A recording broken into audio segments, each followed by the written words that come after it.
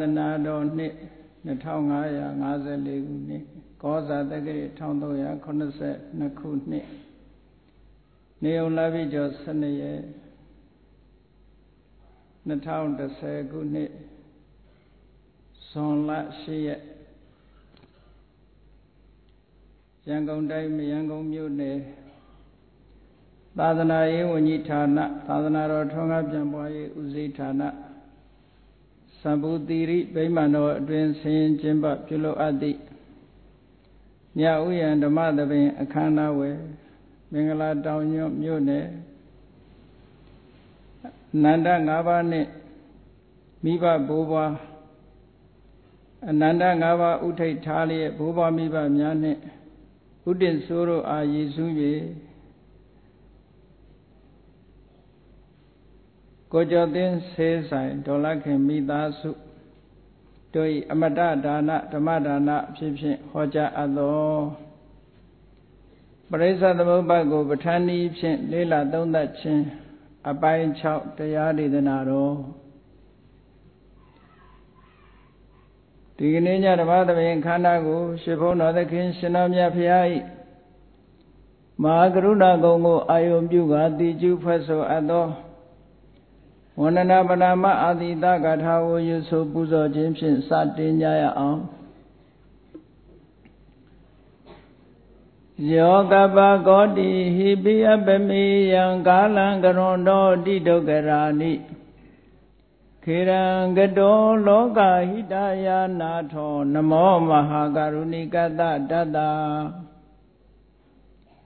ယောနာထောဝိနိယမြာစွာတတ္တဝါဤချမ်းသာစီးပါလိုလားတောင်းတဂုံပေါင်းခါသဖြင့်နာထမြညာခြင်းရှင်တော်မြတ်ဖရာသည်ကပ္ပကောတိဟိပိဂရေကဘာရေအတွက်သင်္ချာတို့ဖြင့်တော်လဲအပေမေယံရေအတွက်တိုင်းတာဖော်ပြခြင်းကမစွမ်းနိုင်ပါသောကာလံလေးအသင်ချေသိမ့်နေကဘာရှိကြသောကာလပတ်လုံးလောကဟိတယတတ္တလောကဤအကျိုးစီးပွားအလို့ငါအတိဒုက္ခရာနိယောသာတဲ့ချေလဲအင်္ဂါမေတ္တာကြီးမှသမိတာနှင့်တထာဇနီစွန်ခြင်းကြီးဟုကျက်တိထဘွယ်ငါးသွဲအစုအလွန်ခဲရင်တော်မူတော့ကိုကရွန်တော်ဖရာဖြစ်ရန်ဤတန်ကြိုးကုပ်အာထုတ်တော်မူရသည်ဖြစ်ဖြစ်ခေရန်လက်ချေမျက်လုံးအသက်ဆုံးလည်းရဲ့နှလုံးစိတ်ဝံကိုရောဤပင်မခြင်းတို့ကတောဘဝဒါနကျိဖန်များစွာရောက်တော်မူခဲ့ရရှာလေပြီမဟာကရုဏီကတတတ္တဝါများရင်ဝဲသားကဲ့သို့တနာချစ်ခင်မဟာကရုဏာရှင်ဖြစ်တော်မူသောတသနာတတဝိနည်းများစွာတတ္တဝါဤချမ်းသာစီးပွားလိုလားတောင်းတအကုန်ပေါင်းခါသဖြင့်နာထမြညာထိုးရှင်တော်မြတ်ဖရာအားနမောယုတိပြောင်းပြောမှန်ကိုလျော့ပြကရောယုကျိုးရှိခိုးခြင်းသည်အထုဘဝတုစင်စစ်မသွေဖြစ်ပါစေတည်း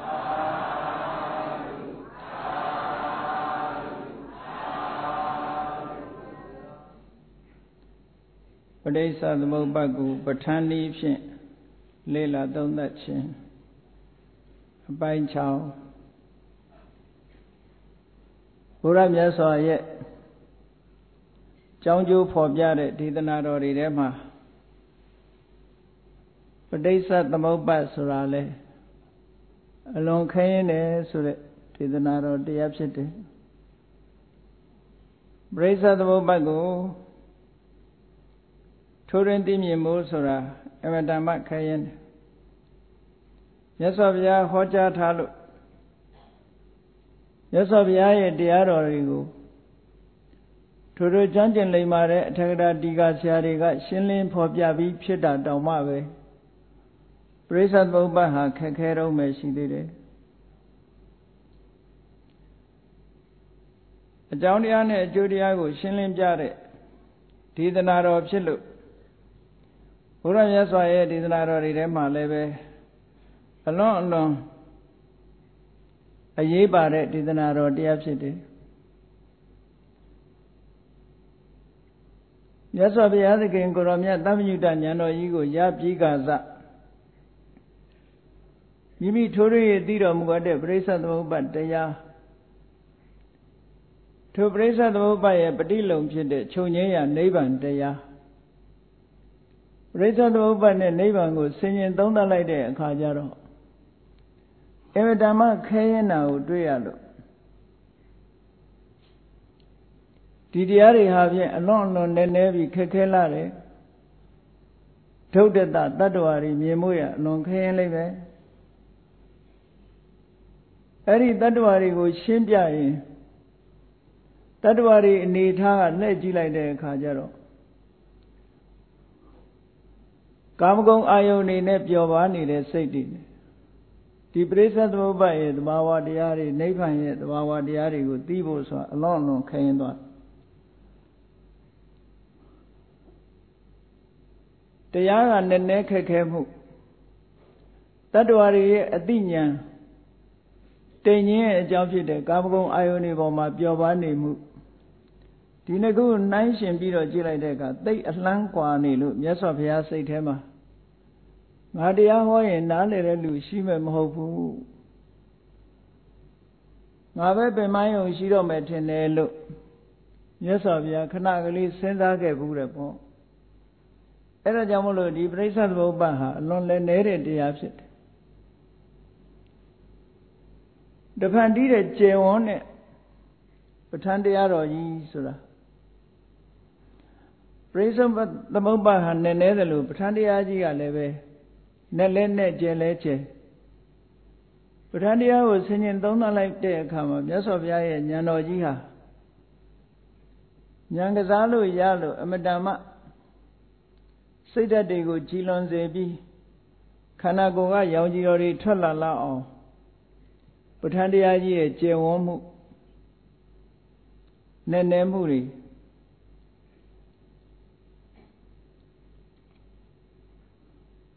မြတ်စွာဘုရားရဲ့ခန္ဓာကိုယ်ကနေပြီး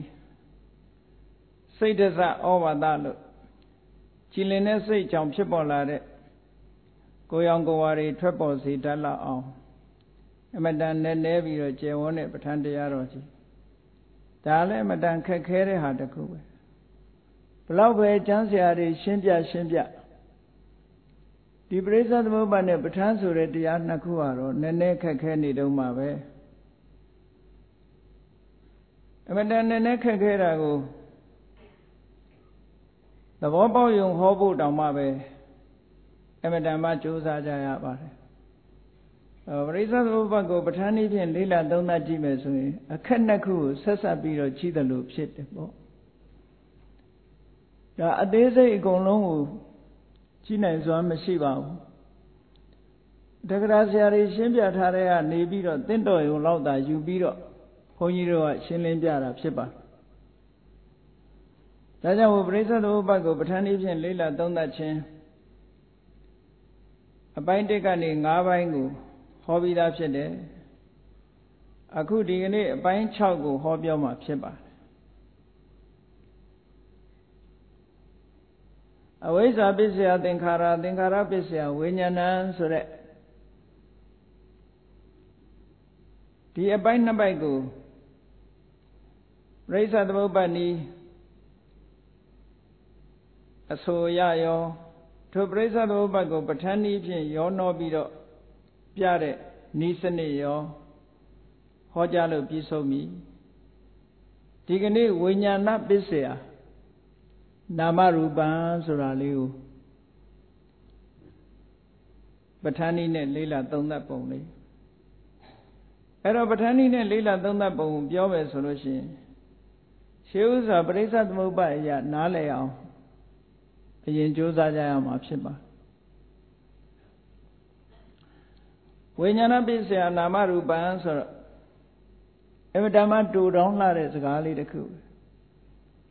ဘုန်းကြီးတို့တို့ရဲ့တဏ္ဍမှာဖြစ်တဲ့နာနဲ့ရုပ်ဟာဝိညာဉ်တည်းဟူသောအကြောင်းတရားကြောင့်သို့မဟုတ် ပရိသေဝိညာဉ်ရှိနေသည့်အတွက်ကြောင့်ဒီနာနဲ့ရုပ်တွေဖြစ်ရတယ်လို့အချင်းရုပ်တော့ဒီလိုပဲမှားရမှာအဝိဇ္ဇာကြောင့်သင်္ခါရဆိုတဲ့ကံတရားတွေဖြစ်ခဲ့တယ်သင်္ခါရဆိုတဲ့ကံတရားကထုတ်လုပ်လို့ဘဝတစ်ခုမှာပရိသေဝိညာဉ်ဆိုတဲ့ဝိညာဉ်စိတ်စပြီးတော့ဖြစ်လာတယ်အဲ့ဒီဝိညာဉ်စိတ်ဖြစ်လိုက်တာနဲ့တပြိုင်နက်ဆရာတွဲဖက်လာတဲ့နံတရားတွေယုတ်တရားတွေဆိုတော့ဖြစ်ပေါ်လာတယ်လို့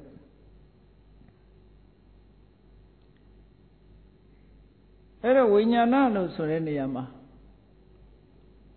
ဒီဝိညာဏဆိုတဲ့စကားလုံးလေးကသုံးတဲ့အခါမှာတကယ်မြတ်စွာဘုရားကအဘိဓမ္မာတမ်းမှာဝိညာဏလို့ရည်ညွှန်းတဲ့စကားလုံးကဘာကိုရည်ညွှန်းတာတုံးဆိုလူတွေရဲ့တဏ္ဍာမှာဖြစ်တဲ့အသိစိတ်ကလေးကိုရည်ညွှန်းတာသို့သောမြန်မာလူမျိုးတွေမှာဝိညာဉ်ဆိုလို့ရှိရင်တခါဘဝတစ်ခုကနေဘဝတစ်ခုကိုကူးပြောင်းသွားနေတဲ့အသက်လိုလိပ်ပြလိုနော်ဒါမျိုးတွေကိုတွေးပြီးတော့ယူကြတာလည်းရှိသေးတယ်ပေါ့တကယ်တော့ဝိညာဏဝိညာဉ်လို့ဆိုတာအရာထဲမှာပြောနေတဲ့ဝိညာဉ်ကိုပြောတာမဟုတ်ဘူးဆိုတာကိုတော့သတိထားဖို့လိုတယ်ပေါ့အရာထဲမှာတော့ပြောနေတာ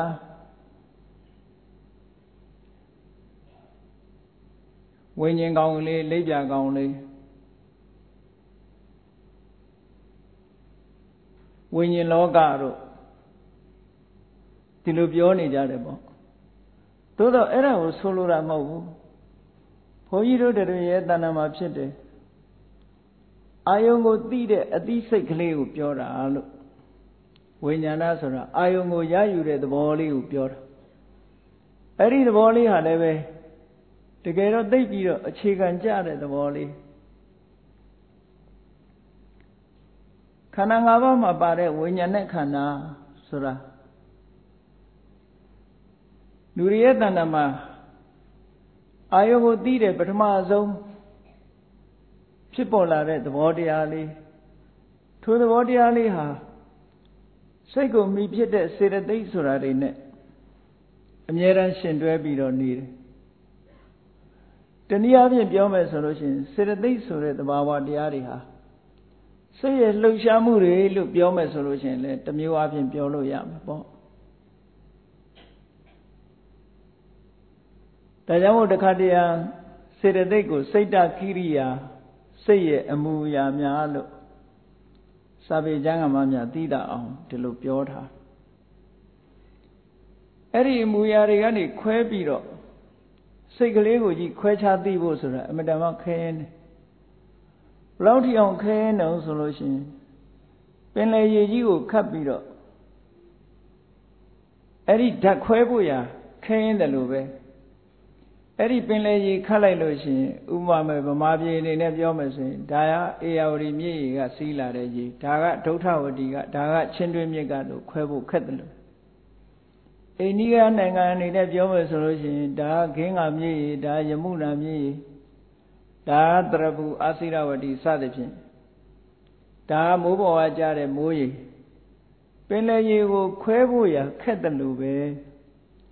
ဒါစိတ်ပဲဒါစေတသိက်ပဲလို့ပြောဖို့ရအမတန်မှခဲရင်တယ်လို့ပြောတာအဲ့ဒါမဲ့ဝိညာဉ်လို့ဆိုတဲ့စိတ်ကလေးဟာဝိသနာတိတိဝိညာဏံလို့ဆိုတဲ့အတိုင်းသူကဝိဆိုတာမတူထူးခြားစွာဇာနာတိသိတယ်အာယုကိုသိတဲ့နေရာမှာတင်ညာသိလို့တစ်ခါမြင်ထားတာကိုမှတ်ပြီးတော့သိတဲ့အသိမျိုးလည်းမဟုတ်ဘူးမှတ်ထားတဲ့အမှတ်နဲ့သိတာလည်းမဟုတ်ဘူးပညာသိလို့သဘာဝကိုခွဲခွဲပြားပြားသိတဲ့အသိမျိုးလည်းမဟုတ်ဘူးတဲ့ပညာသိတို့ ਨੇ မတူထူးခြားတဲ့အသိတစ်မျိုးပါလို့ဒီလိုပြောတာဝိညာဉ်သိဆိုတာအဲ့တော့မတူထူးခြားတဲ့အသိဆိုတာဘယ်လိုအသိတုံးဆိုတော့အာယုံကိုရယူနိုင်တဲ့အသိကိုပြောတာတဲ့အာယုံဆိုတာအလုံးသိကြတဲ့အတိုင်းမျက်စိကမြင်တဲ့ရူပါယုံနားနဲ့ကြားလို့ရတဲ့တတ္တယုံနှာခေါင်းနဲ့နမ်းရှူလို့ရတဲ့ခန္ဓာယုံ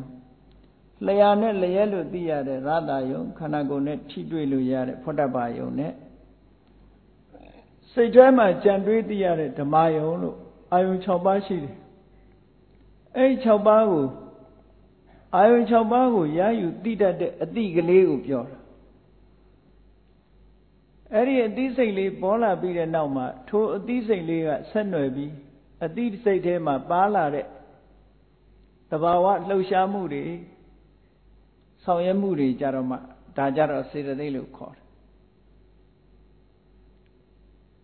မတူညီတဲ့သဘာဝ function လို့ခေါ်တဲ့သူဆောင်ရွက်မှုလေးတွေမတူဘူးပေါ့အင်္ဂလိပ်လိုပြောတော့သူက awareness of an object လို့ပြောတယ်အာယုံကို aware လုပ်ရုံလေးပဲသူ့မှာခံစားတာဆိုတာမပါဘူးတွေးကြံတာဆိုတာမပါဘူးအာယုံကိုရတဲ့သဘောလေးပဲအဲ့ဒီအာယုံကိုရတဲ့သဘောဟာသူ့ကြည့်ရလာတာမဟုတ်ဘူးအာယုံနဲ့ဆက်သွယ်မိလာအောင်ဖတ်တာကလုပ်ပေးရတယ်ဆက်သွယ်လာတဲ့အာယုံပေါ်မှာအတွေ့အကြုံရသွားတာကဝေဒနာမှတ်တမ်းတင်လိုက်တာကတင်ညာဉာဏ်တဲ့သဘာဝတရားတွေရောသူကိုယ်တိုင်ရဲ့ဆောင်ရွက်မှုရောဉာဏ်တဲ့သဘာဝတရားတွေလည်းဆောင်ရွက်နိုင်အောင်လှုံ့ဆော်ပေးတာကစေရနာ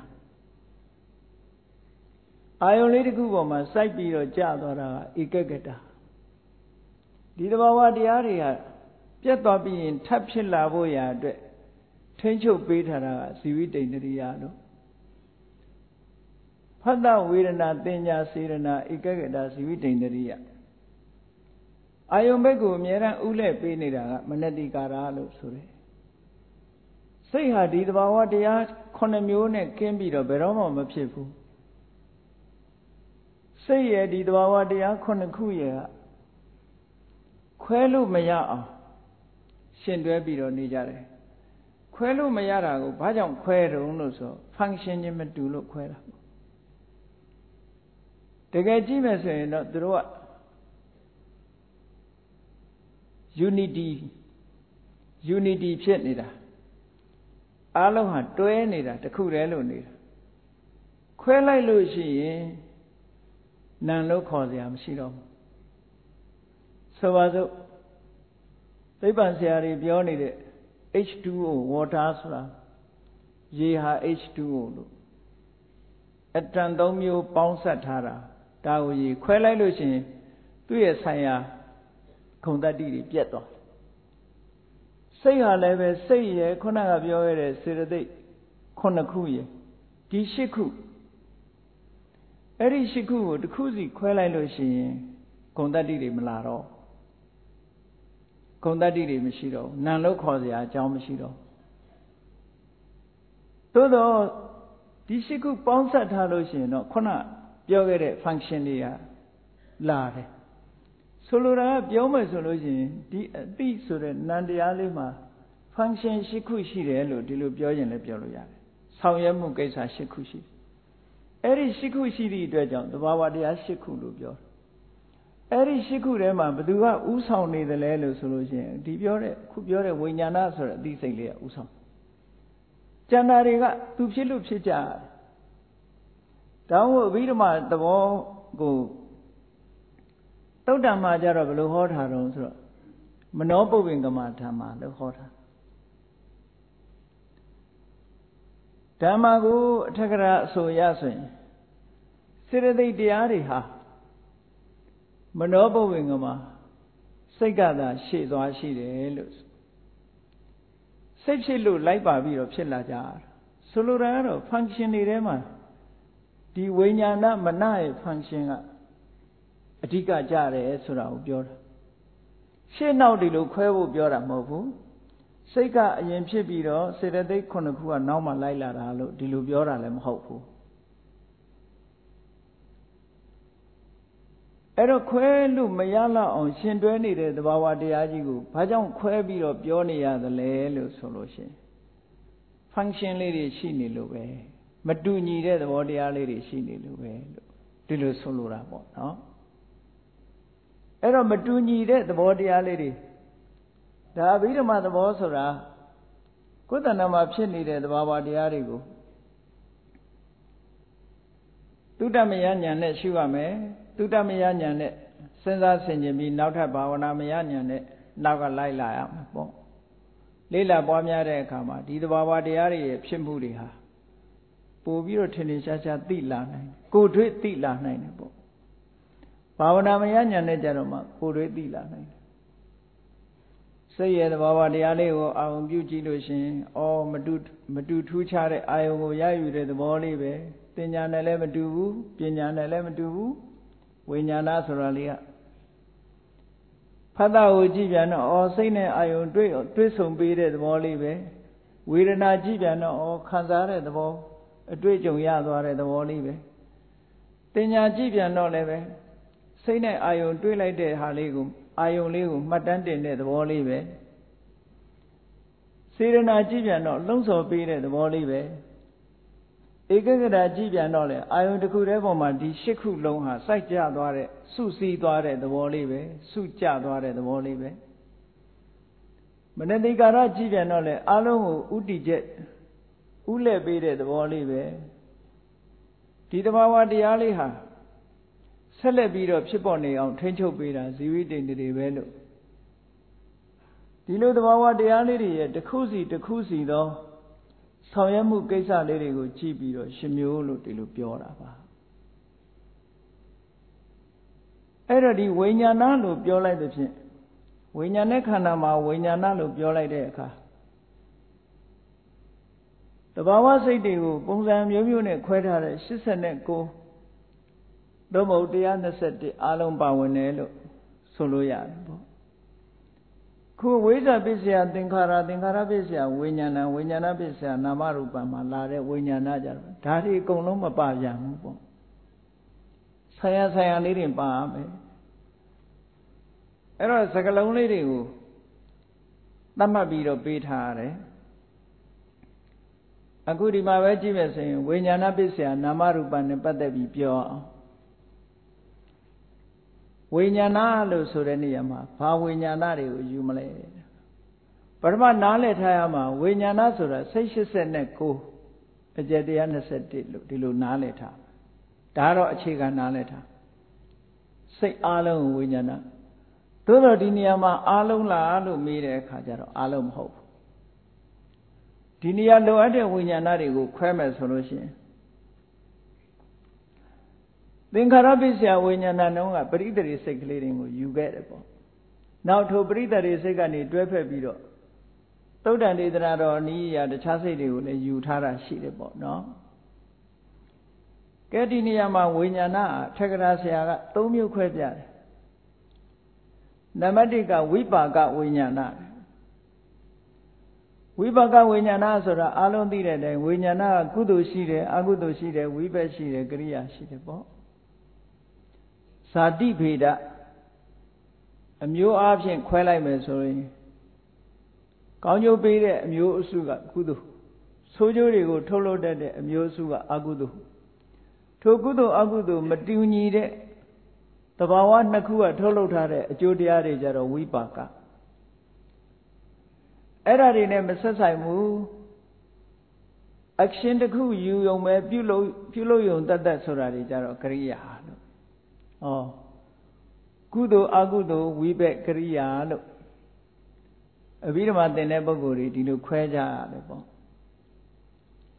အဲ့တော့အခုဒီနေရာမှာ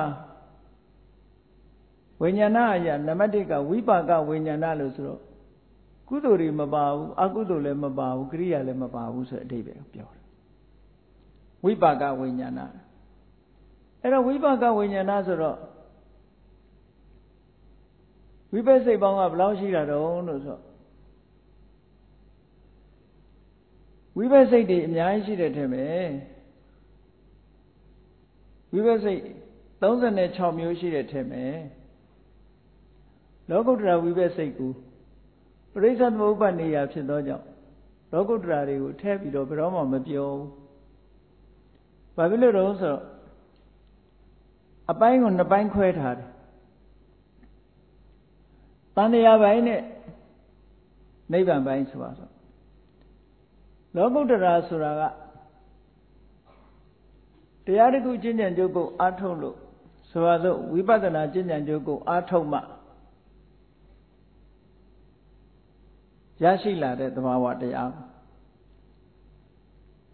အကြောင်းတရားလည်းရရှိတယ်အကျိုးတရားလည်းရရှိတယ်အကြောင်းတရားဆိုတာမက်ပေါ့အကျိုးတရားဆိုတာဖို့ပေါ့ဒီဘက်ကပြောမယ်ဆိုရင်မက်စိတ်တို့ဖို့စိတ်တို့ဆိုတာဝိပဿနာရဲ့အကျိုးအာနိသင်တွေပဲပေါ့ဝိပဿနာတရားအထုတ်ရင်ဘာအကျိုးရှိလဲသူ့ရဲ့အာနိသင်ဘာရှိတယ်လဲဆိုရင်မက်ဖို့ဟာဝိပဿနာရဲ့အာနိသင်ပဲပေါ့စံတရားအထုတ်လို့ရှိရင်တော့အဘိညာဉ်ဟာသမထကျင့်စဉ်ကိုကြည့်ရင်သမထကျင့်စဉ်ရဲ့အာနိသင်အကျိုးကဘာလဲဆိုရင်အဘိညာဉ်ပဲပေါ့ဝိပဿနာရဲ့အာနိသင်ဆိုလို့ရှိရင်တော့မက်ဖို့လို့ပြောလို့ရတယ်ပေါ့နော်အဲ့တော့မက်စိတ်ဖို့စိတ်ဆိုတာဝိပဿနာဉာဏ်ရှင်းတန်ထက်မြက်တဲ့ပုဂ္ဂိုလ်တွေရရှိလာတဲ့အဲ့ဒီပုဂ္ဂိုလ်ရဲ့တဏ္ဍာမှာဖြစ်ပေါ်လာတဲ့စိတ်ဓာတ်မျိုးကိုပြောတာအဲ့တော့တဏ္ဍာနဲ့မဖြစ်သည့်အတွက်ကြောင့်လောကရဲ့တဘာဝတန်တရားအကြောင်းကိုရှင်းပြတယ်ပရိစ္ဆေသမုပ္ပါဒ်မှာသူတို့နဲ့မသက်ဆိုင်ဘူးမသက်ဆိုင်လို့ဝိပါကဝိညာဏလို့ဆိုတဲ့နေရာမှာလောကီဥပ္ပ32ကိုပဲကောက်တယ်အဲ့တော့ဝိပါကဝိညာဏဆိုတာလောကီဥပ္ပ32မျိုးလို့ဒီလိုမှားရအဲ့ဒီ32မျိုးဆိုတဲ့အထဲမှာလည်းပဲလူတွေမှာဘဝမှာအပိုင်းနှစ်ပိုင်းခွဲပြီးတော့မှတ်တာဘဝကိုစတင်တဲ့အပိုင်းကတစ်ခုဆက်လက်သွားနေတဲ့အပိုင်းကတစ်ခုနှစ်ခုရှိတယ်ဘဝကိုစတင်တဲ့အပိုင်းဟာအတိတ်ဘဝနဲ့ဒီဘဝကိုဆက်ဆက်ပြီးသည့်ဖြစ်ကြောင်းဖြစ်တာမို့ပဋိသန္တိသို့မဟုတ်ပဋိသန္တိပြန်ပြီးဆက်ဆက်တဲ့အပိုင်းကလေးတစ်ခုအမတန်တူတောင်းတဲ့ပဋိသန္တိအချိန်ဆိုတာနော်အတိတ်ဘဝပြီးဆုံးလို့လက်ရှိဘဝစတင်တဲ့အချိန်လေးပထမဆုံးအချိန်လေးအဲ့ဒါလေးကိုပဋိသန္တိအခါလို့ဒီလိုသတ်မှတ်တယ်ပေါ့ပဋိသန္တိစိတ်လေးပေါ်နေတဲ့အချိန်လေးဒါလေးက very short moment အလွန်တူတောင်းတဲ့အချိန်ပိုင်းလေးခဏငယ်၃ချက်စိတ်တခဏတစ်ချက်မျှသာရှိတဲ့တူတောင်းတဲ့အချိန်ပိုင်းလေး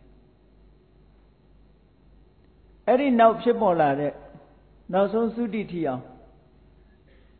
အသက်ရှင်သမျှကာလပတ်လုံးပေါ့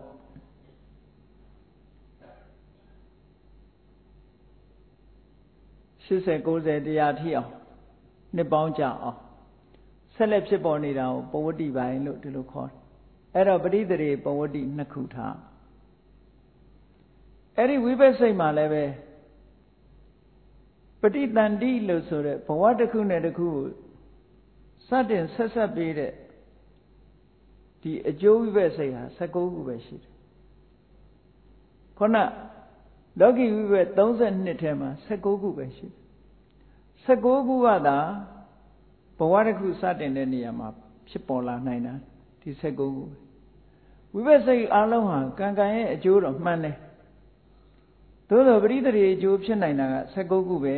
တဲ့အဲ့ဒီမှာအကုသိုလ်ရဲ့အကျိုးပရိသေဆိုတာတစ်မျိုးတည်းပဲရှိတယ်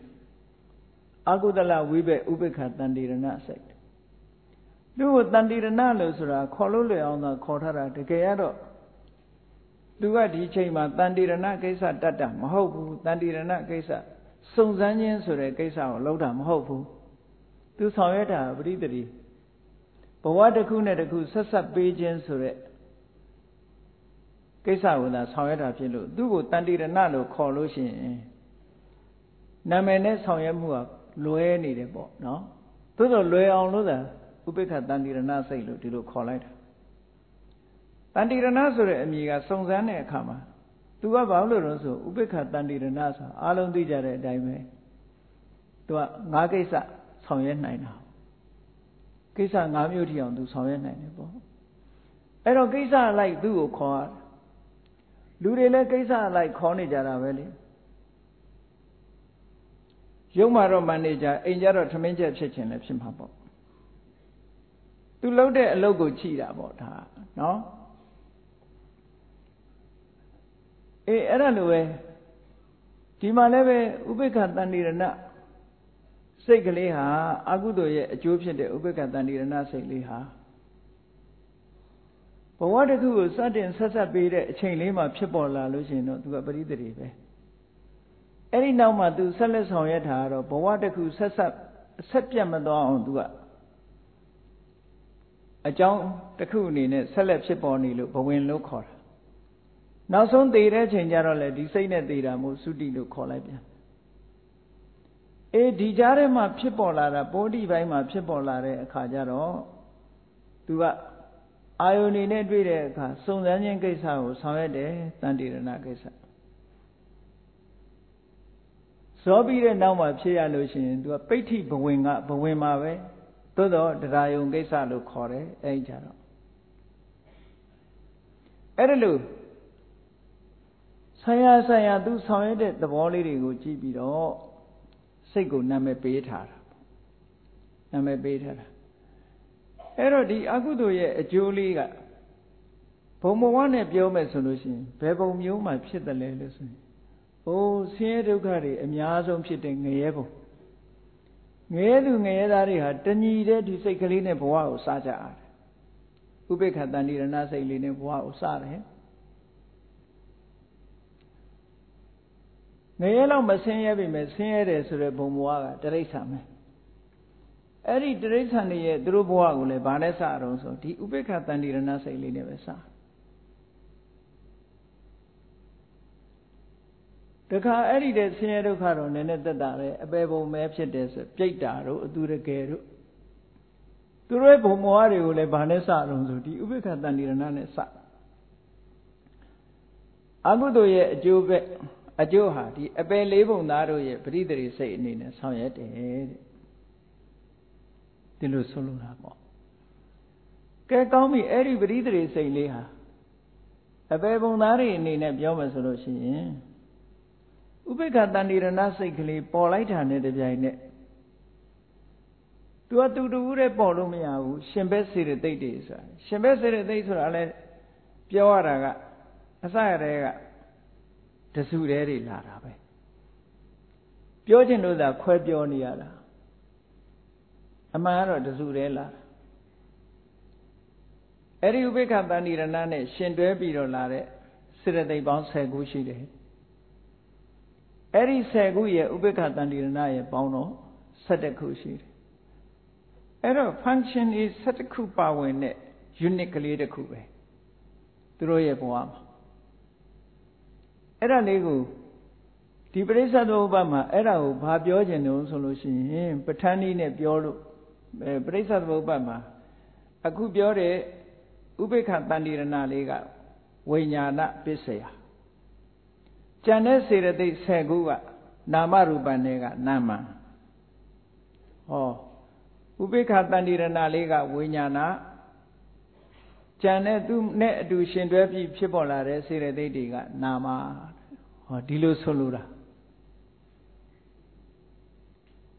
ဝိညာဏပစ္စယနာမရူပံမှာနာမလေးတွေကိုပြောတာနော်စေတသိက်ကိုရည်ညွှန်းတယ်လို့ဒီလိုဆိုလိုတယ်အဲ့တော့ပရိသေခါမှာဥပေက္ခတန်တိရဏစိတ်လေးအကုသလဥပေက္ခတန်တိရဏစိတ်ဖြစ်လိုက်တာနဲ့တပြိုင်နက်ရှင်ဘက်စေတသိက်တွေကပါလာတယ်တဲ့အဲ့ဒီမှာဥပေက္ခတန်တိရဏစိတ်လေးသည်ဝိညာဏရှင်ဘက်စေတသိက်သည်နာမဝိညာဏပစ္စယနာမလို့ဒီလိုပြောလို့ရတယ်အဲ့တော့အဲ့ဒီလိုဖြစ်လာတဲ့စိတ်ကလေးကဒါပရိစ္ဆေသမုပ္ပါဒ်နည်းကနေပြောတာပဋ္ဌာန်းနည်းကနေပြောမယ်ဆိုလို့ရှိရင်ပဋ္ဌာန်းက24ပစ္စည်းရှိတဲ့အထက်မှာအခုဥပေက္ခတန်တိရဏစိတ်လေးကလည်းနန္တရားပဲဥပေက္ခတန်တိရဏစိတ်လေးကလည်းနန္တရားပဲသူနဲ့ရှင်ပြီးတော့ဖြစ်တဲ့စေတသိက်တွေကလည်းနန္တရားပဲဆိုရင်နံကနေနံကိုခြေစုပြုတဲ့ပစ္စည်းဘုန်းကြီးတို့တွေပြန်ပြီးတော့ခွဲမယ်ဆိုလို့ရှိရင်တော့အဘိဓမ္မာသင်္ကာအကျမ်းမှာတော့6မျိုးခွဲထားတယ်တကယ်ခွဲမယ်ဆိုရင်တော့9မျိုးရနိုင်တယ်လို့ဘယ်လိုခွဲတာတုံးဆိုတော့အဲ့ဒီခွဲခြားချက်ကလေးကနံကနေနံကိုခြေစုပြုတဲ့ပစ္စည်းကတစ်ခုနံကနေရုပ်ကိုခြေစုပြုတဲ့ပစ္စည်းကတစ်ခုနောက်ပြီးတော့ နာကနေနာယုတ်နှမျိုးကိုကျေစုပြုတာတစ်ခုနံပါတ်4ကယုတ်ကနေယုတ်ကိုကျေစုပြုတာတစ်ခုနံပါတ်5ကယုတ်ကနေနာကိုကျေစုပြုတာတစ်ခုနံပါတ်6ကနာယုတ်ကနေနာယုတ်ကိုကျေစုပြုတယ်နောက်တစ်ခုပါထည့်လို့ရတော့ဆိုရင်နာယုတ်နိဗ္ဗာန်ပညာကနာကိုကျေစုပြုတာတစ်ခုလို့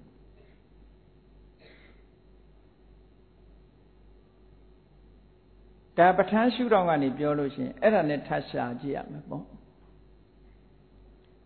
နာကနေနာကိုကျေစုပြုတဲ့စိတ်တွေက6ခုရှိတယ်တချို့ကရှေ့နောက်သွားတာရှိတယ်တချို့ကရှေ့နောက်ကြတော့အနန္တရပေါ့မရှိတော့မှကျေစုပြုတာကြတော့နတ္ထိအုပ်စုပေါ့ရှိနေတော့ကျေစုပြုတာကအုပ်စုတစ်ခုနာကနေနာဆွဲနေရအဲ့တော့အနန္တရတို့သမဏန္တရတို့အာသေဝနာတို့တံပယုတ်တတို့နတ္ထိတို့ဝိကတအဲ့တော့အခုဝိညာဏပစ္စယနာမရူပံနာမံဆိုတဲ့နေရာအခုဥပိ္ပခတန္တိရဏစိတ်လေးကနေပြီးတော့စေတသိက်တွေကိုဆက်သွယ်တဲ့နေရာမှာတော့ရှေ့နောက်မဟုတ်ဘူးဥပိ္ပခတန္တိရဏစိတ်လေးကဖြစ်ပြီးချုပ်သွားမှစေတသိက်10ခုကဖြစ်လာတာမဟုတ်ဘူးဥပိ္ပခတန္တိရဏစိတ်ဖြစ်လိုက်တာနဲ့တပြိုင်နက်နော်အတူတကွာဖြစ်ခြင်းအတူတကွာချုပ်ခြင်းအတူတကွာတူညီသောအာယုရှိခြင်းတူညီသောမိယဝတ္ထုရှိခြင်းဆိုတာနဲ့တူလေးတူနဲ့လာလိုက်တာဆိုတော့သူကတပြိုင်တည်းဖြစ်တာအဲ့တော့သဟဇာတမျိုးပေါ့သဟဇာတမျိုးဆိုတော့ဒီနေရာမှာသူကတံပယုတ်တာလို့ပြောလို့ရတယ်ပေါ့နာကနံတက်တက်ကိုသွားတာကြတော့တံပယုတ်တာလို့ပြောလို့ရတယ်နောက်တစ်ပြင်ရနိုင်တာတွေကဘာတော့ဆိုသဟဇာတလည်းရတာပဲအညမညာလည်းရတာပဲနေသယလည်းရတာပဲနောက်ဝိပဿိတ်ဖြစ်သည့်အတွက်ကြောင့်ဝိပါကလည်းရတာပဲအဋ္ဌိအဝိကတတို့လည်းရတာပဲဒီလိုခွဲသွားရမှာပေါ့နော်အဲ့တော့နန္တသက်ကနေနန္တသက်ကိုကျေစုပြုတာက6ပစ္စည်းအနန္တရာသမဏန္တရာအာသေဝနာတံပယုတ်တနတ္ထိဝိကတနန္တရားသက်သက်ကနန္တရားသက်သက်ကိုကျေစုပြုတာနန္တရားသက်သက်ကယုတ်တရားသက်သက်ကိုကျေစုပြုတာတော့တပစ္စည်းတည်းပဲရှိတယ်ပစ္ဆာဇာတာပစ္စည်းလို့ခေါ်တယ်အဲ့ဒါကြတော့နာကနေယုတ်ကိုသွားတာတခါနာကနေပြီးတော့နာရောယုတ်ရောပေါင်းပြီးတော့သွားတာကြတော့5ပစ္စည်းရှိတယ်ဟေတုရယ်သာနာရယ်မက္ခရယ်အိန္ဒရိယရယ်ဝိပါကရယ်တခါယုတ်ကနေပြီးတော့ယုတ်သက်သက်ကနေယုတ်သက်သက်ကိုကျေစုပြုတာကြတော့ရူပစီဝိတ္တိန္ဒရိယယုတ်ကနေယုတ်ကိုသွားတာယုတ်ကိုထိမ့်ပေးတဲ့ယုတ်ကရူပစီဝိတ္တိန္ဒရိယလို့ခေါ်တယ်အဲ့ဒီယုတ်စီဝိတာကဆံယကံစားယုတ်တွေကိုထိမ့်ပေးသွားတာဒါကြောင့်မို့လို့ယုတ်ကနေယုတ်ကိုကျေစုပြုတယ်တခါယုတ်သက်သက်ကနန္တသက်ကိုကျေစုပြုတာကြတော့ပုရိသတတပစ္စည်းပဲနာယုတ်နှစ်ပါးကနာယုတ်နှစ်ပါးကိုရောပြီးတော့ကျေစုပြုနိုင်တဲ့ပစ္စည်းကြတော့6မျိုးရှိတယ်တဲ့အဓိပတိတို့သာသတာတို့အညမညာတို့နေတယတို့အာဟာရအိန္ဒရိယဝိပါကအဋ္ဌိအဝိကတလို့ဒီလိုကျဉ်းချုပ်မှတ်ထားပါဒါတွေကပဋ္ဌာန်းလည်းလေးလာထားတော့မှနားလည်လို့ရမှာနော်တခါနာယုတ်နာရယ်ယုတ်ရယ်နိဗ္ဗာန်ရယ်ပစ္စည်းပိုင်းကနာယုတ်နိဗ္ဗာန်ပညာအဲ့ဒီကနေပြီးတော့နန္တရားကိုကျေစုပြုတယ်ဆိုတဲ့ပစ္စည်းကြတော့အာရမဏနဲ့ဥပနိဒေယနှစ်ပစ္စည်းရှိတယ်လို့ဒါပဋ္ဌာန်းကိုခြုံငုံပြီးတော့ခွဲတဲ့နည်းတစ်နည်းပေါ့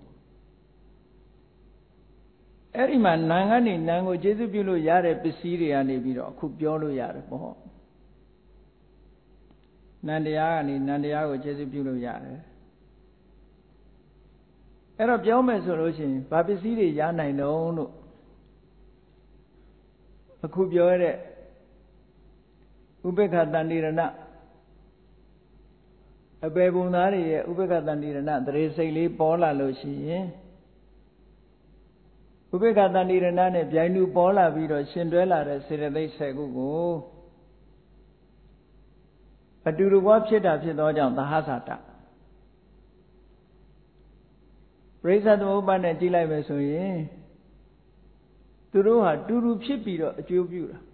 တူတူဖြစ်ခဲ့တဲ့နဲ့ဘလို့အကျိုးပြုတာတော့လို့မေးလို့ရှိရင်ဒီဥပေက္ခတန္တိရဏစိတ်လေးမှမဖြစ်ရင်ကြံတဲ့စေတသိက်10ခုကမဖြစ်နိုင်ဘူးအဲ့ဒါကျေစုပြုတာပဲပေါ့ဥပေက္ခတန္တိရဏမှမဖြစ်ရင်ကြံတာတွေဖြစ်ခွင့်မရှိဘူးသူဖြစ်မှကြံတာတွေဖြစ်လို့ရတယ်ပေါ့အဲ့ဒါဒီပင်လင်ကျေစုပြုတယ်လို့ပြောတာနော်သဟဇာတအတူတူကဖြစ်လာကြတယ်အညမညအပြန်အလှန်ဖြစ်ကြတယ်အပြန်အလှန်ဆိုတာ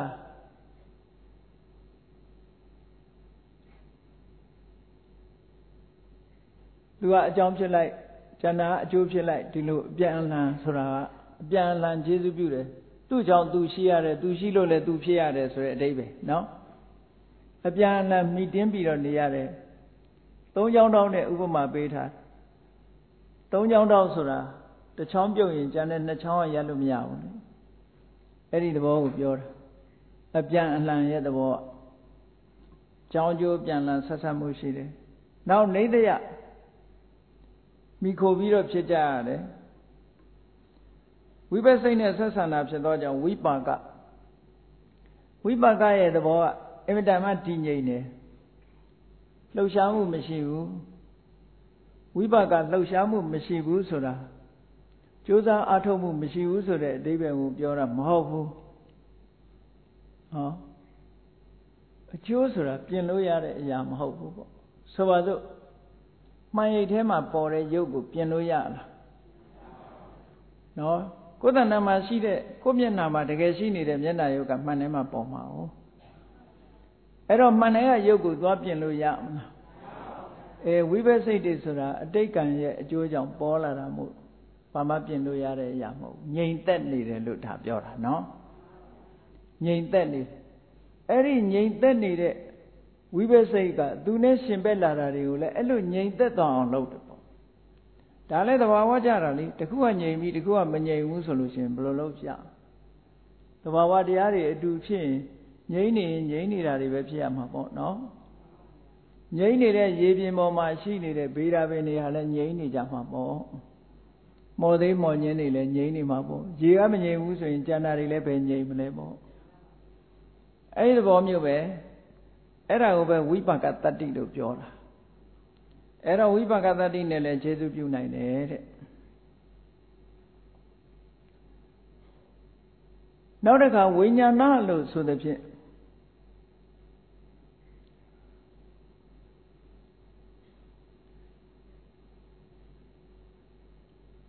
မနိန္ဒရေအိန္ဒရိယလည်းပဲရနိုင်တယ်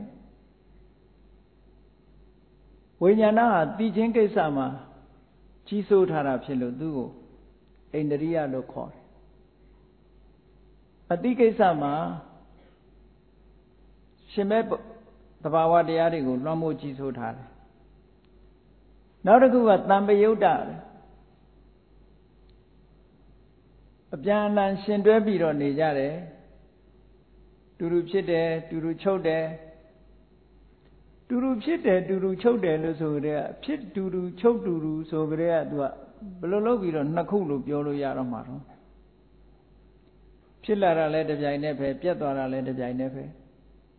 ဒါရင်လားဆိုမကဘူးဖြစ်ပေါ်လာရာဝတ္ထုကလည်းတူတူပဲမိယာဝတ္ထုကလည်းတူတူပဲအာယုံပြုတဲ့အာယုံကလည်းပဲတူတူပဲဆိုတော့ဘယ်လိုလုပ်မှသူတို့ကိုခွဲလို့မရတဲ့သဘောနော်ခွဲလို့မရနိုင်ဘူးလို့ဒီလိုပြောတဲ့သဘောပဲအဲ့ဒါဟာတံပယုတ်တရှင်တွဲတယ်ဆိုတာအဲ့ဒီပုံစံနဲ့ရှင်တွဲတာတပြိုင်နဲ့ဖြစ်ကြတယ်တပြိုင်နဲ့ချုပ်သွားတယ်တူညီသောဝတ္ထုရုပ်ပေါ်ကဖြစ်ပေါ်လာပြီးတော့တူညီသောအာယုံပေါ်မှာကျက်စားကြတယ်ဆိုအလုံးဟာတူနေတံပယုတ်တ ဒီဥပိ္ပခတဏိရဏဆိုတော့ဝိညာဉ်စိတ်လေးရှိတုံးပဲစေတသိက်တွေကလည်းရှိနိုင်တာဖြစ်လို့အဋ္ဌိရှိနေခိုက်တာပင်ကျေစုပြုလို့အဋ္ဌိ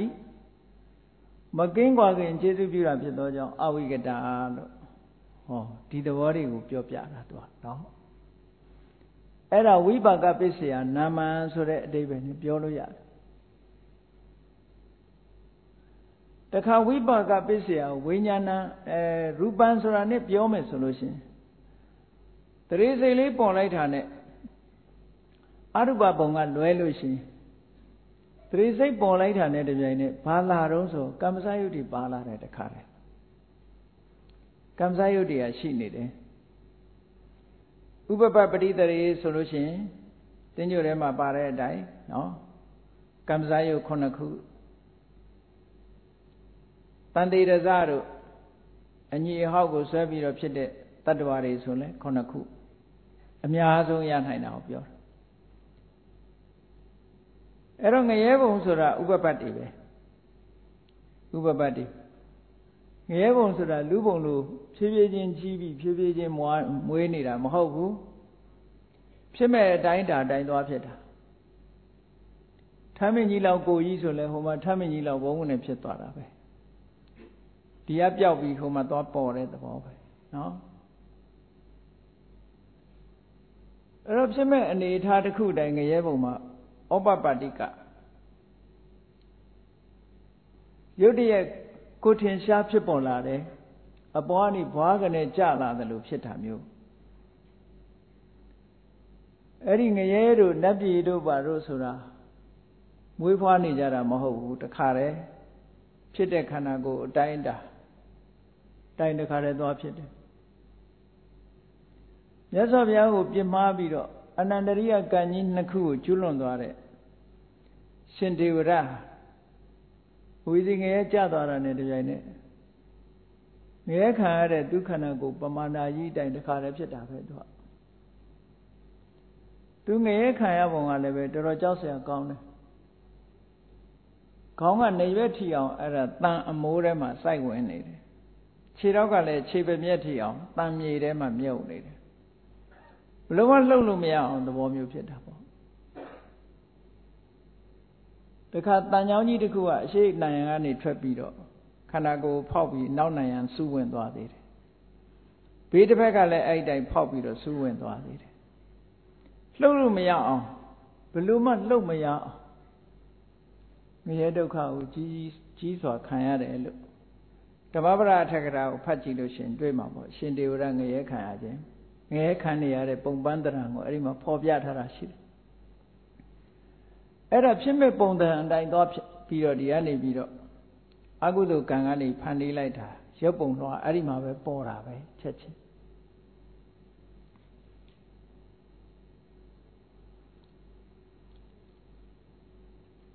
အဲ့တော့ပရိစ္ဆေသမုပ္ပါဒ်ကို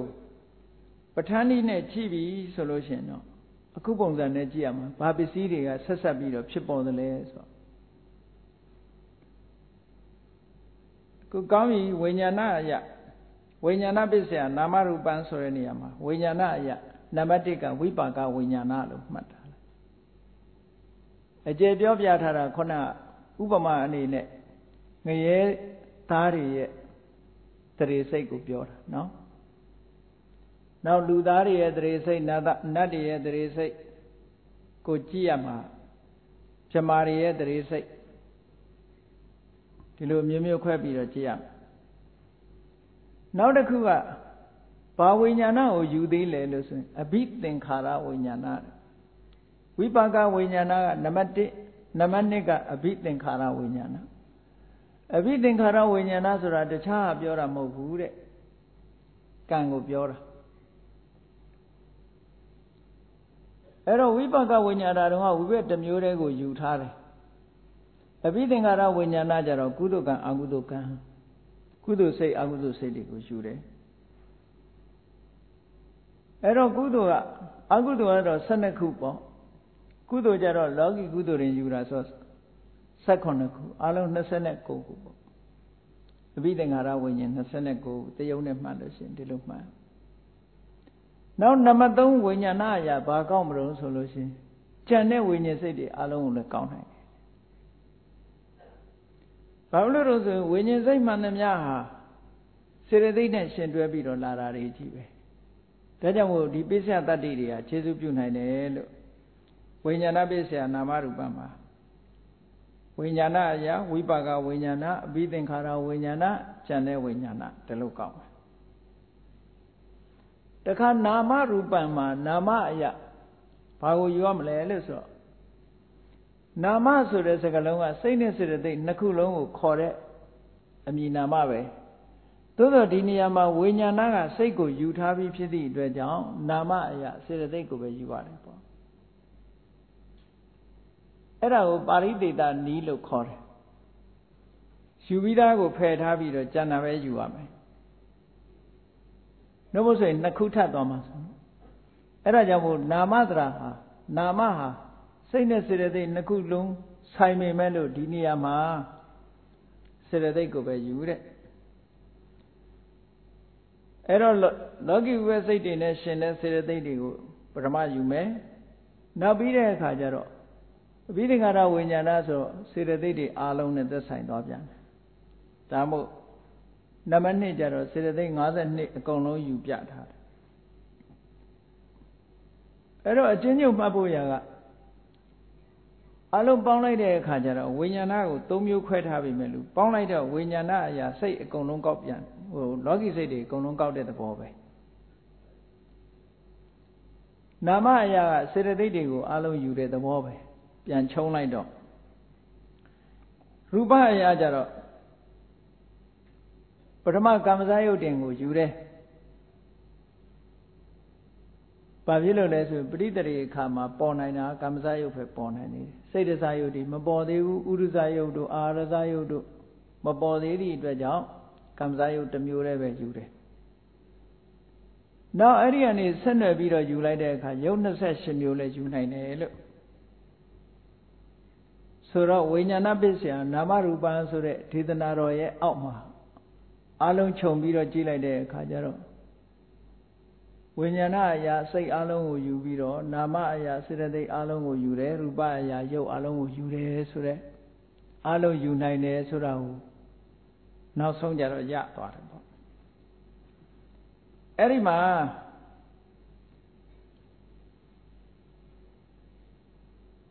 နာမရူပံဆိုတဲ့နေရာကိုနှစ်ပိုင်းခွဲလိုက်ဝိညာဏပစ္စယနာမရူပံဆိုတာကိုနှစ်ပိုင်းခွဲပြီးတော့ဝိညာဏပစ္စယနာမဝိညာဉ်ကြောင့်နာမ်ဖြစ်တယ်လို့ဆိုတဲ့နေရာမှာပဋ္ဌာန်းနည်းနဲ့ကြည့်လိုက်မယ်ဆိုရင်ပစ္စည်းဘယ်နှမျိုးရနိုင်လို့ဆိုတော့အထက်ကရာက6မျိုးရနိုင်တယ်လို့ထောက်ပြထားတယ်နော်6မျိုးရနိုင်တယ်တဲ့ဘာတွေတုံးဆိုတော့အခုပြောတဲ့ဒီဝိညာဏဆိုတာစိတ်နာမဆိုတာစေတသိက်ဆိုတော့ဒီစိတ်နဲ့စေတသိက်ဟာ bond together ပဲသဟဇာတအပြန်အလှန်ဖြစ်လို့အညမေညအချင်းချင်းမိတင်းတာဖြစ်သောကြောင့်နေတယဝိညာဏဟာဝိဘက်ကိုယူမယ်ဆိုရင်ဝိပါကတခါဝိညာဏကိုတာမန်ယူမယ်ဆိုလို့ရှိရင်ဝိညာဏဟာရရှိသည့်အတွက်ကြောင့်အာဟာရအိန္ဒြိယကလည်းမနိန္ဒြိပါတာဖြစ်သောကြောင့်အိန္ဒြိယစိတ်နဲ့စေတသိက်ဟာရှင်တွဲပြီးတော့ဖြစ်တာဖြစ်သောကြောင့်တံပယုတ်တာရှိနေတော့ကျေစုပြုလို့အဋ္ဌိမကင်းကွာခင်ကျေစုပြုတာဖြစ်သောကြောင့်အဝိကတာလို့ခြုံငုံပြီးတော့ကိုယ်ပစ္စည်းလို့ဒီပရိစ္ဆေသမုပ္ပါဒ်ကိုပဋ္ဌာန်းနည်းနဲ့ရောပြီးတော့ဖွင့်ပြတဲ့ဝိသုဒ္ဓိမေတ္တို့သံမောဟဝိနောရဏီအထက်ကထာတို့မှာဒီလိုရည်တွက်ပြီးတော့ပြထားတယ်6မျိုးတခါဝိညာဏပစ္စယရူပံဆိုတာလေးကိုကြည့်လိုက်ခုနကနာမံကိုယူပုံယူပြီးတော့ဝိညာဏပစ္စယရူပံဝိညာဏဆိုတဲ့သရေစိတ်လေးကရုပ်ကိုခြေစုပြုတယ်ဆိုတဲ့နေရာမှာဒီနေရာမှာရုပ်ဟာဘယ်ရုပ်လဲလို့မေးလို့ရှိရင်ပထမဆုံးစပြီးတော့ဝိညာဉ်နဲ့အပြန်လာရနိုင်တဲ့ရုပ်ဟာဟရိယဝတ္ထုရုပ်ကလေးပေါ့ဆက်ဆက်ပြီးတော့ဖြစ်ပေါ်လာတာဟရိယဝတ္ထုတူတူဖြစ်တာကလူဘဝအနေနဲ့ပြောမယ်ဆိုရင်ကာယပတာရတို့ဘာဝတို့ဒါတွေလည်းပေါ့တူတူဖြစ်တာပဲသို့တော့ဒီနေရာမှာဟ ရိယဝတ္ထုယုတ်ကအပြန်အလှန်စိတ်ရဲ့မိယာဖြစ်လို့သရေစိတ်ရဲ့မိယာဖြစ်တော့ကြောင့်အဲ့တော့ပရိသေဝိညာဉ်စိတ်ကလေးမှာအဲ့ဒီပရိသေဝိညာဉ်စိတ်ကလေးကဟရိယဝတ္ထုယုတ်အားဟရိယဝတ္ထုယုတ်နဲ့ဆက်သွယ်ပြီးတော့ဖြစ်တယ်ပရိစ္ဆသမုပ္ပါဒ်မှာဝိညာဏပစ္စယရူပံပရိသေဝိညာဉ်စိတ်ကရုပ်အားကျေစုပြုတယ်ဆိုတာဘယ်ပရိသေဝိညာဉ်ကဘယ်ရုပ်အားလဲလို့မေးရင်ဘယ်ဝိညာဉ်ကဘယ်ရုပ်အားလဲလို့မေးလို့ရှင်ပရိသေဝိညာဉ်ကဟရိယဝတ္ထုယုတ်ဆိုတော့အရူပဘုံကပရိသေမပါနိုင်ဘူးဒါကိုတော့သတိထားပေါ့ရုပ်မရှိတဲ့နေရာကြံတဲ့ဘုံတွေမှာဆိုလို့ရှိရင်ပရိသေဝိညာဉ်ကနေပြီးတော့ဟရိယဝတ္ထုအားကိုးပိစယတတ္တိနဲ့ကျေစုပြုနိုင်တယ်ပဋ္ဌာန်းဤရာကြတော့အကြောင်းတရား၉မျိုးနဲ့ဆက်သွယ်ပြီးတော့နေတယ်အဲ့တော့လူတွေရဲ့သရေစိတ်လေးကပရိသေစိတ်လေးကဟရိယဝတ္ထုကိုမှီပြီးတော့ဖြစ်တာဖြစ်တယ်ဆိုရင်ပဲလို့အပြန်အလှန်ဖြစ်နေကြတာသူတို့ဗျိုင်လူပေါ်ကြတာဖြစ်တယ်အဲ့တော့ဗျိုင်လူပေါ်လာတာဖြစ်သောကြောင့်သဟဇာတအပြန်အလှန်ထောက်ကူပြုလို့အညမညမိယာဖြစ်လို့နေတယဝိဘက်စိတ်ပရိသေစိတ်ဆိုတာဝိဘက်စိတ်ဖြစ်လို့ဝိပါကနောက်ဝိညာဏဟာရရှိလို့အာဟာရမနိန္ဒရေရှိလို့အိန္ဒြေနောက်ပြီးတော့စိတ်နဲ့ရုပ်ဆိုတော့တူတူပဲဖြစ်ကြပေမဲ့လို့ရောလို့မရဘူးရောမရတာသဘာဝချင်းမတူတာရောမရသည့်အတွက်ကြောင့်ဝိပယုတ်တာနော်ရှိနေတော့ကျေစုပြုလို့အဋ္ဌိမကင်းခေါ်ရင်ကျေစုပြုလို့အဝိကတလို့ဆိုတာမန်ကြည့်မယ်ဆိုလို့ရှိရင်ဒါလေးမှာဒီလောက်စွမ်းရည်တတ္တိတွေမရှိဘူးလို့ထင်ကောင်းထင်လိုက်မယ်တတ္တိတွေအများကြီးစွမ်းဆောင်ပြီးတော့ပေးထားရတယ်အမိဝမ်းထဲမှာပရိသေစိတ်ကလေးဖြစ်တဲ့အခါမှာဒီတတ္တိတွေဟာလှုံ့ဆော်ထားပြီးတော့ဒီသေစိတ်ကလေးနဲ့ဒီစိတ်ကလေးနဲ့ဒီကြံတဲ့သဘာဝတရားတွေဟာခုလိုဆက်ဆက်ပြီးတော့ဖြစ်နေတာဒါတွေကတာမန်ပုဂ္ဂိုလ်တွေဘယ်လိုလုပ်မြင်မလဲမြတ်စွာဘုရားဉာဏ်တော်နဲ့သာကြည့်လို့ရတာဟုတ်ဒီစွမ်းရည်တတ္တိတွေဒီလိုရှိနေတယ်ဆိုအဲ့ဒီစွမ်းရည်တတ္တိတွေနဲ့ထောက်ကူပြုထားလို့ရှင်သန်လာတာပေါ့အကြောင်းမဲ့ဖြစ်တာတခုမှမရှိဘူးအဲ့ဒါကိုပြောတာသင်္ခတတို့သင်္ခါရတို့ဆိုတာတန်ဆိုတာအကြောင်းတရားတွေကပေါင်းပြီးတော့ခတ္တပြုလုပ်ခံထားရတဲ့အရာသင်္ခါရအကြောင်းတရားတွေကပြုလုပ်ဖန်တီးထားခြင်းဆိုတဲ့အဓိပ္ပာယ်တွေရဒါတွေကိုသင်္ခတတရားလို့ခေါ်တာပဲဆရာဆရာအကြောင်းတရားတွေကနေပြီးတော့ချုပ်ကင်ပြီးတော့ဖန်တီးထားလို့ဒါတွေကဖြစ်ပေါ်ပြီးတော့လာတာတွေဒါကြောင့်မို့လို့သင်္ခတတရားအဲ့ဒီသင်္ခတတရားမှန်သမျှသင်္ခတံပဋိစ္စသမုပ္ပါဒံအနိစ္စံဆိုတဲ့အတိုင်းသင်္ခတတရားတွေဟာပဋိစ္စသမုပ္ပါဒံဆရာပဋိစ္စသမုပ္ပါဒံဆရာအကြောင်းကိုမှီပြီးတော့ဖြစ်လာတာသင်္ခတအကြောင်းတရားတွေကစုပေါင်းပြီးတော့ဖန်တီးထားတာအဲ့ဒီသဘာဝတရားတွေဟာတခုမှမြဲတာမရှိဘူးတဲ့။ဘာဖြစ်လို့မြဲတာမရှိလဲဆိုဆံရအကြောင်းတရားတွေကလည်းအခိုက်အတန့်ဖြစ်လာတာမို့မမြဲဘူး။မမြဲတဲ့အကြောင်းတရားကြောင့်ဖြစ်လာတဲ့အကျိုးတရားဟာလေဘယ်မှာမြဲမလဲတဲ့အနိစ္စတံဘူတံကုတောနိစ္စံဘဝိတ္တိဘုရားကစဉ်းစားဖို့ပေးထားတဲ့စကားလေးအနိစ္စတံဘူတံမမြဲတဲ့အကြောင်းတရားကြောင့်ဖြစ်ပေါ်လာတဲ့အကျိုးတရားဟာကုတောနိစ္စံဘဝိတ္တိဘယ်မှာမြဲမှာတော့ဆင်ញင်သုံးသပ်ဖို့ကိုပြောတာနော်အဲ့တော့ဘုန်းကြီးတို့တွေမှာရှိတဲ့အသေးစိတ်အနုစိတ်ပြီးတော့ကြည့်လို့ရတဲ့အခုယုံ nant ဓမ္မတွေဟာဘယ်လိုလုပ်ပြီးတော့တည်ရှိနေတယ်ဆိုတာဟာပဋ္ဌာန်းနည်းနဲ့ဆက်ဆက်ပြီးတော့ကြည့်လိုက်မယ်ဆိုလို့ရှိရင်စွန့်ရည်တတ္တိတွေဒီလောက်တောင်ပါဝင်ထားလို့ဒီတဘာဝတရားတွေဟာဖြစ်ပေါ်လာတာပါလားလို့သဘောပေါက်နားလည်နိုင်ပါတယ်တခါနောက်တစ်ခုကိုကြည့်မယ်အဲ့ဒီဝိပါကဝိညာဏလေးကဟရိယဝတ္ထုကိုကိုးပစ္စည်းနဲ့ကျေစုပြုတယ်လို့ဆိုတော့ကြံတဲ့ရုပ်တွေကိုကျေစုမပြုဘူးလားဆိုပါတော့လူတွေရဲ့တရေစိတ်မှာကြည့်လိုက်မယ်ဆိုလို့ရှိရင်လူတွေရဲ့တရေစိတ်မှာကမ္မဇယုတ်30ပါတယ်လို့ဆိုတယ်တနည်းအားဖြင့်ကမ္မဇကလ3စီးပါတယ်ကာယတတကကလရဲ့ဘာဝတတကကလရဲ့ဝတ္ထုတတကကလရဲ့အဲ့3မျိုးတည်းကပ Pridri say ne Hariawatua Kopisi. Janet Kaya to the Gakalado, Bawa to the Gakalado. Darine Bioin or Blue Biom so. Eddie Jaro, Apian and Lam Mayalo. Janet Kaya to the Gakalajaro, the Bridri say Lea, Mira Mahopu. Mira Mohdi Rajan, Apian and Tobu Pita Mobu, Turu Pio me Pijara. Turu Pio me Pijara Pidojan, in Yaminas from Mababu. Janabisi, Shimyoya Nene, Konabiore, Komurega, in Yaminia, no Lailoshi. Tahazada, Nedaya, Wibaga, Ahara, Eneria, Wibioda, Atia Vigadalo. Hori Kobisia Dadine, Shibisia Dadine, Jesubude, Telo Maya, no? Taka Wibaga, Winyana, Bisia, Namaruba, Nayo, Naku Bombi of Yome solution, but Hanema Nangani Viro, Nayogo, Jesubune, Bisi Alon had him up when one. Tegarasia, Babio Rose. Eh, Diao, Jebio, but Tanjani go on beyond my bed. Hogala. Era Batanjanema, Chenainari, go you lilo she. Hurry, Weber Winya, Nani Bido, Nayogo, Jesubure, so Bisia Tati, Doro Yamia Yana, Tapiora, no? Erelu the Bawa de Aria, the Kuneku Sessa Bido. Presa the Uban in a Jiva solution, Winyana Bisia, Namaruban, Winyan, Nayoki de the Lafa Diad. Oh, but honey, when like the Kajaro. Bewinyan, Benayogo, Benango, Beyogo, Patadi in a Jesubude, they say Lare Kajaro. Emedamat nature won't be the Tuare. Ero the Achigan to us and bring that bono. Yes, what we are Hojaro Mugere. The brace of the Wobat knee. Brace of the Wobat knee, ya, for you to read. Dubois, the Resegli Sala light on the Janet. To the Resego, me beat up shit at Sire Day.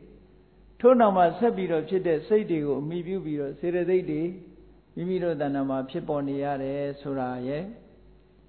To say that Siradi Seiko Jambu Biro,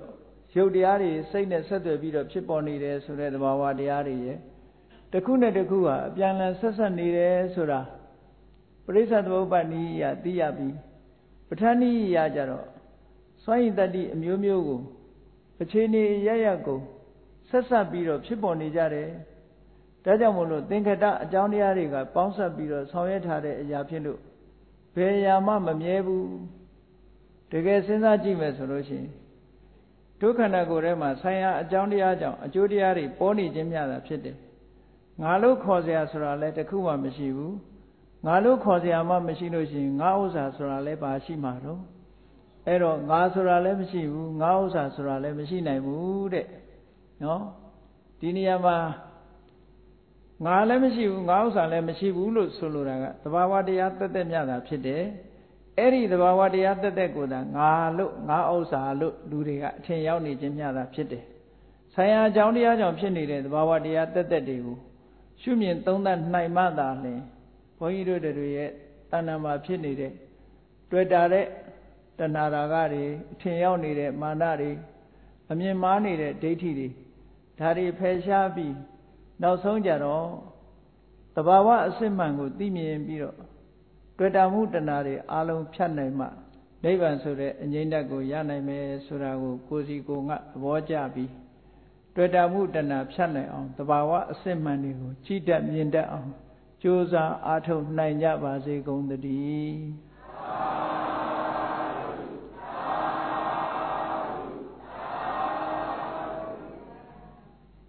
Kemida Boya Tadwa Myaswa Hiyangwa Chanda Javazi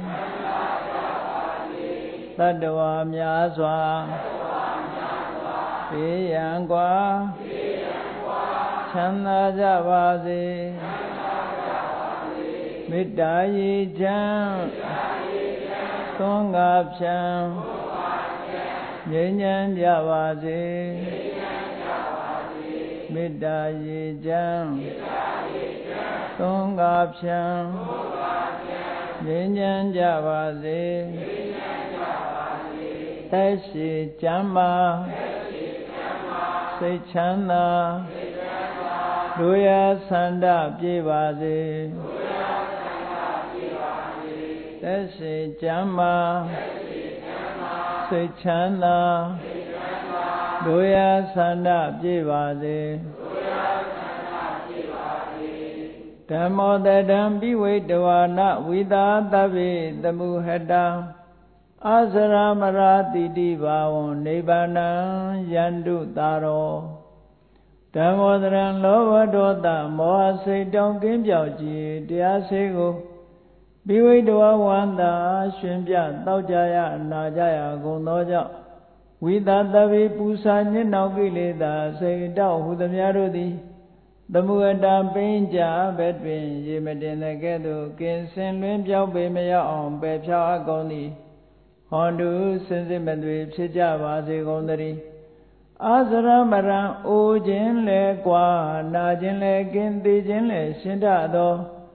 တိတိဘဝကိလေသာဟုပုခသိကင်းခြင်းရာအစစ်ဖြစ်ပေထသောနိဗ္ဗာန်နိဗ္ဗာန်ဟုခေါ်အေးမြတော်သို့တာရောတရားချစ်ခင်စိတ်ကောင်းဝိညာသူတော်စင်များတို့သည်ယန္တုပါရမီအဆင့်ဆင့်မြင့်တယ်မြင်၍